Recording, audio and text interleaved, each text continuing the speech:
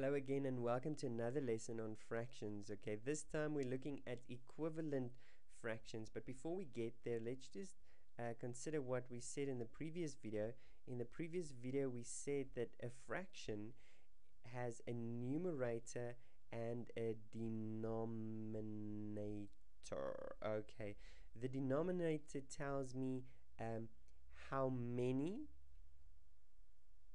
pieces something was divided into, it was divided into, and the numerator tells me how many am I counting. Okay, how many am I considering?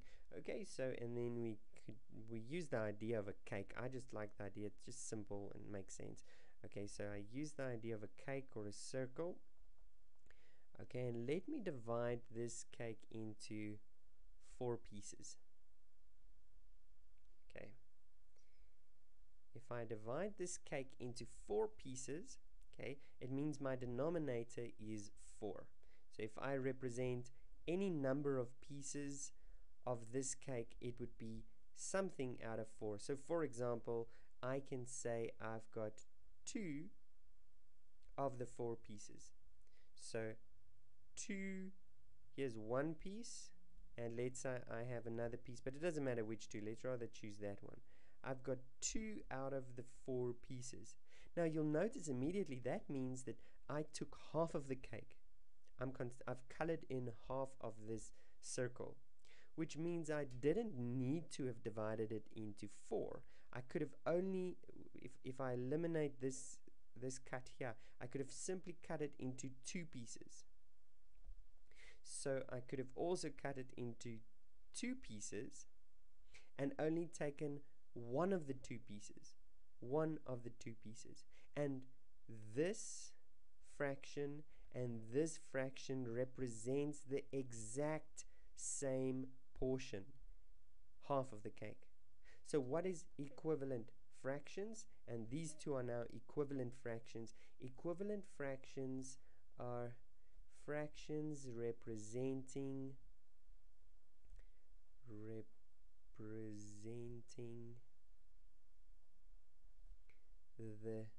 same portion.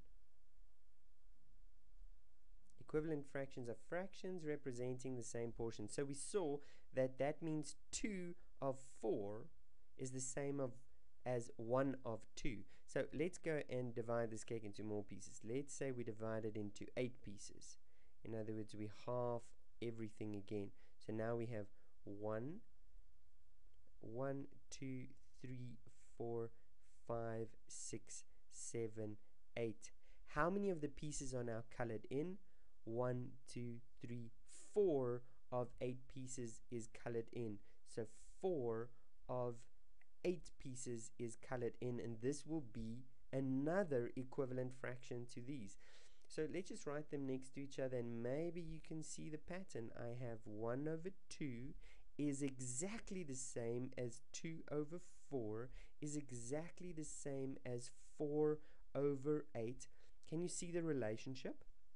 Okay, how can I create an equivalent fraction? Can I create an equivalent fraction? Yes. Okay, I can represent a half by 2 over 4. Anywhere where you write a half, I can write 2 over 4 and it means exactly the same thing. So how do I get an equivalent fraction? Well, it's very simple. I just multiply the numerator with anything I want to, as long as I multiply the denominator with the same thing. So for example, here I multiplied with a 2. And I got 1 times 2 is 2, 2 times 2 is 4. Let's try and get another equivalent fraction of a half by multiplying with 7. 7 times 1 is 7, and 2 times 7 is 14. If I were to divide a cake into 14 pieces, and I take 7 of those 14 pieces, I would have taken half of the cake. So 1 over 2 is equivalent or exactly the same as 7 over 14. Okay, now let's just look at the most simplified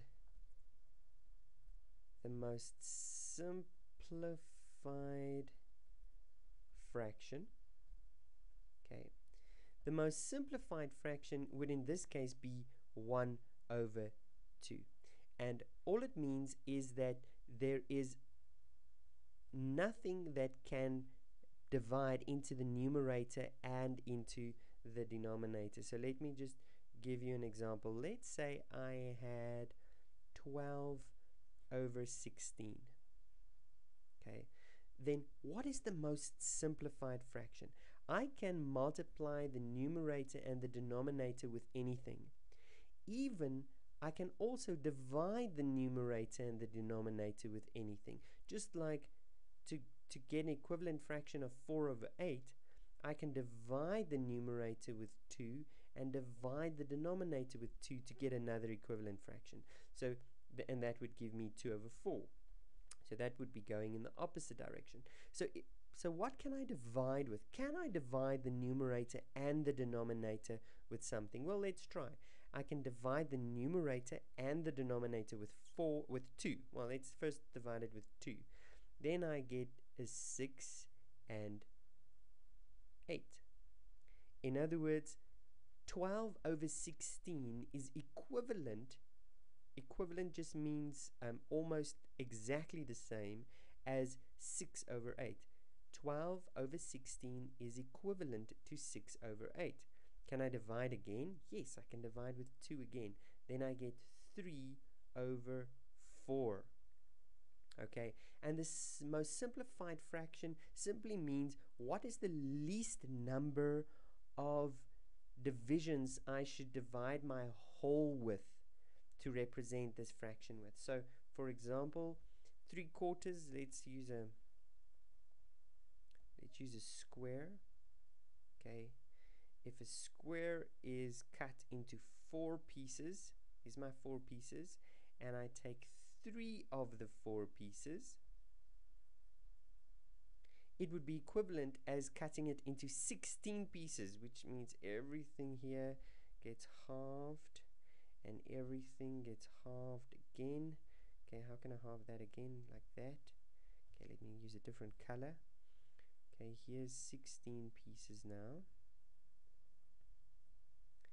Okay, they're all of the same size, even though my sketch does not look like that. Okay, so far we have 8 pieces. Okay, 1, 2, 3, 4, 5, 6, 7, 8. Now halve them again. Halve all of those pieces. Now I've got 16. 1, 2, 3, 4. 1, 2, 3, 4. 1, 2, 3, 4. 1, 2, 3, 4. 16 pieces. Okay, so if I color in 12 of them, okay, there's 1, 2, 3, 4, 5, 6, 7, 8, 9, 10, 11, 12. There you can see 12 of 16 pieces is the same as 3 of 4, and therefore they are equivalent. And the most simplified fraction is the one where I can't divide the numerator and the denominator with anything anymore. In other words, they don't have a common factor anymore. Okay, let's leave it at that. In the next video, we'll look at how can we now add fractions that does not have the same denominator. And we're going to use this idea of equivalent fractions to create 2 fractions that does have the same denominator. And let's look at that in the next video. See you there.